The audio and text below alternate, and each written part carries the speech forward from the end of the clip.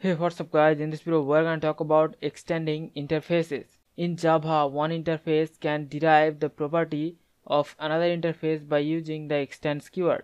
Like in example, if we have one interface I2 which is extending the property of another interface I1. So here the interface I2 is deriving the property of the interface I1. So whenever one class implements the interface I2, then the class A has to define all the abstract method in both the interfaces I1 and I2.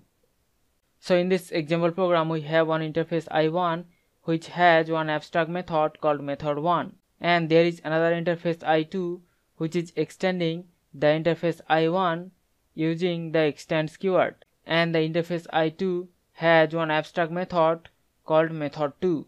So whenever one class implementing the interface 2, then it is the responsibility of class A to define the abstract method in both of these interfaces. So we have to define both method 1 and method 2 inside the class A. So first I'm gonna define the method 1, and this method will print method 1 onto the console. Similarly, we're gonna define another method called method 2, and this method will print method 2 onto the console. Now inside the main method we have created object of the class A and called the method 1 and method 2. So now I'm gonna save the program and I'm gonna compile and run the program, and you can see the output.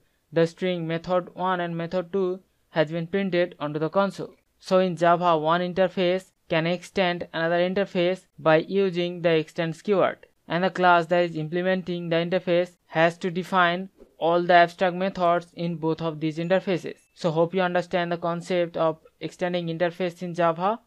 We'll see you in the next one. Thank you.